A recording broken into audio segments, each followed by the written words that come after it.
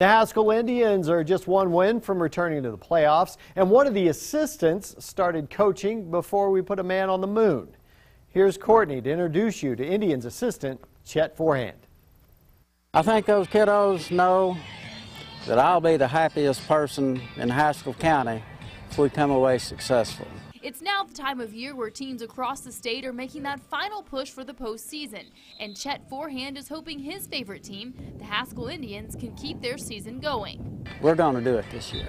His passion for the team is deeper than the fact that he was born and raised in Haskell County. First year I coached was in 1967. And this guy is still at it. Sit. At 72 years young, he serves as an assistant coach. Your first step's got to be... He's a guy that you can count on, and there's not a more important person in my program than Coach Forehand. Coach Forehand has served many roles in education, but has racked up decades of experience on the gridiron. It's an opportunity for us to learn from a guy that just does things right. Some of Coach Forehand's players heard stories about him long before they met him because their parents were coached by him. My dad always told me when he was in high school, there was no water practice. Coach Forehand was the roughest sucker there was at coaching, and he said they'd run laps and blah, blah, blah. And so I was honestly pretty scared to start playing football.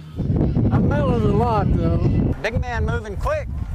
Y'all take some lessons. Saturday mornings after a win or a loss, he's always so motivating. He just brings a big old smile and makes us laugh all the time. Coach Forehand says that being around the team helps keep him young, and there's nothing else he'd rather do. Great job, Park. I don't know if people think I help them, but I don't near help them as much as they helping me, and I sure appreciate them.